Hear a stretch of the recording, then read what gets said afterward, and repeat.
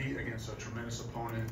I think Coach Fickle, Coach Tressel, the history speaks for itself on the quality of defense that they've always had, the tremendous challenge that it'll be for us in a very hostile environment and a super proud program that has great tradition, great history, and great expectations. So it'll be a great challenge for our group, and looking forward to the opportunity. Fire away.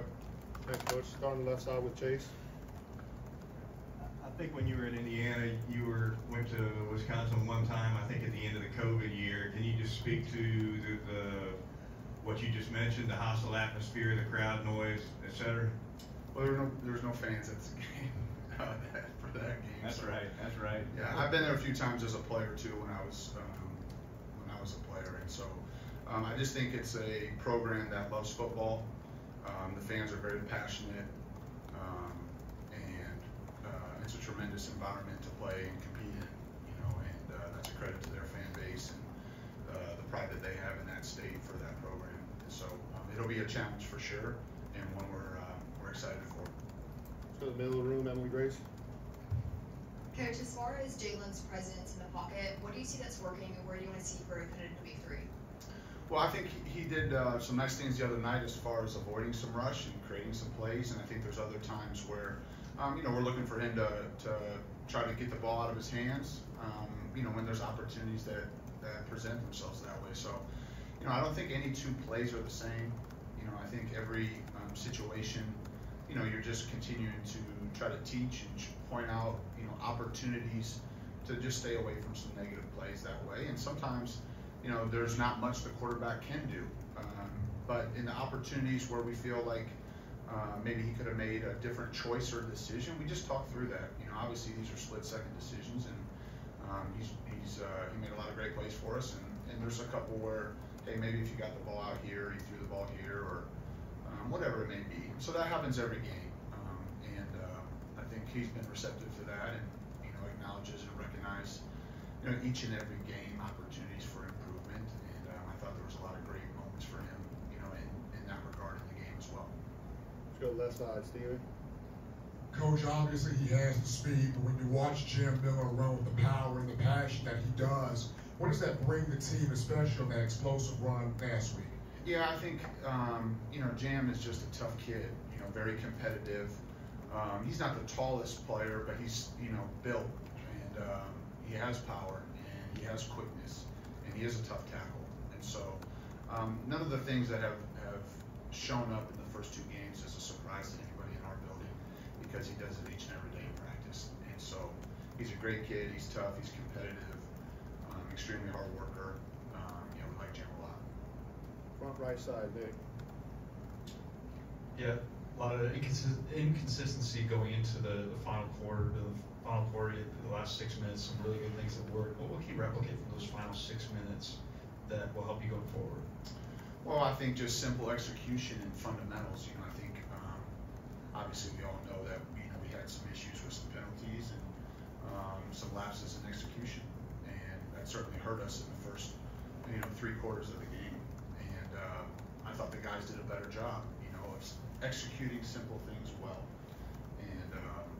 And we were explosive in the game. We just had a lot of those called back, and so we need to just zero in on the details, the fundamentals, the execution. And there's a lot that goes into that, but I also think that's what ended up hurting us was when we didn't focus on the small things, on the details. We didn't play with good fundamentals and technique.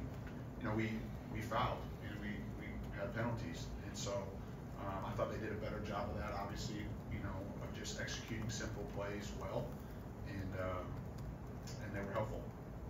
Let's go to Mike in the middle here.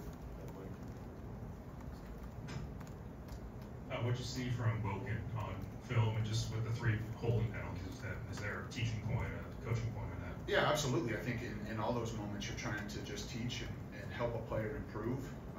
I think Wilkin cares a whole bunch. Wants to be as good as he can possibly be, and I think in some of those moments it goes back to what we talked about, and it's not just specifically to him; it's for the whole group. If your fundamentals aren't right, if your eyes aren't in the right spot, you can get out of position.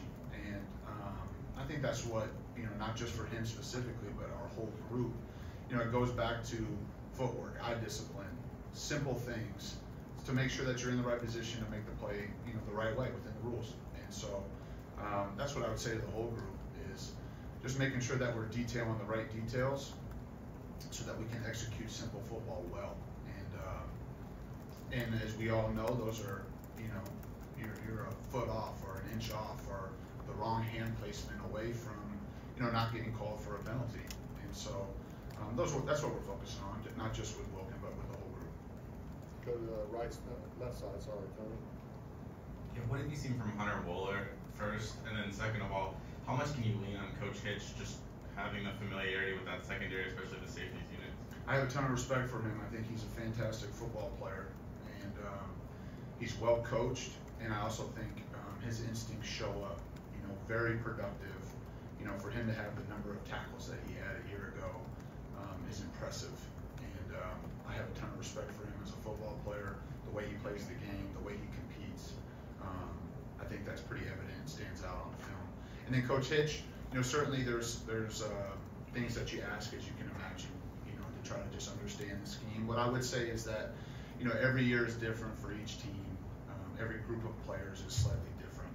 Their group that they had this year, there's a lot of returners, specifically in the back end and in the middle of their defense. But then there's some new pieces, and we'll be ready to adjust depending on how they decide to play us. So, but certainly, yeah, there's things that we're talking to Coach Hitch about relative to the way that they structure their defense or the calls or whatever that may be. So yeah, he's a great sounding board that way, and he's helpful that way. Stay on the left side, front row, Joe. Coach, can you speak on the challenges that the shuffling up front gave to the offense, and then really what y'all did to overcome the shuffling, and how close was Elijah to starting in the game on Saturday? Well, we don't make any excuses. The guys that are out there are starters, and their expectation is that they play well and execute and do their job. And so we don't look for that. We don't, allow anybody in the building to talk about, the shuffling. And I mean, the guys that are ready to practice, that's who we practice with, and we prepare them to execute and do their job. And if they're out there on the field, they're capable of doing it. And so that's really where our focus is. And as far as availability of players and what that looked like throughout the week, we decided to go with the group that had the most reps together, and moving forward, we'll do the same thing based on, the health and availability of the group. We've got 3 questions left, so we'll start here with Alex, right up the middle. The explosive plays have obviously been there, which I'm sure you like, but the short to intermediate passing game, how would you like to see that kind of come along? I think, I think the down in and down out execution needs to improve, and that's really been a focus for the group because I think we all can see the explosiveness and the ability to score quickly, but I think us being able to stack plays consecutively together and execute and do your job down in and down out, not just specifically to the short and intermediate pass, but in all areas. That's certainly a point of emphasis this week and moving forward that, we just stack good plays together, and the explosive plays will come in addition to that. Travion, far left. Hey, Coach. Can you just speak about what the offense, what's the offensive mindset this week heading into Wisconsin after seeing all the just the small mistakes and stuff like that? What will be the mindset in practice this week? Yeah, just as I mentioned, to make sure that we're detailing the right details and focus on execution.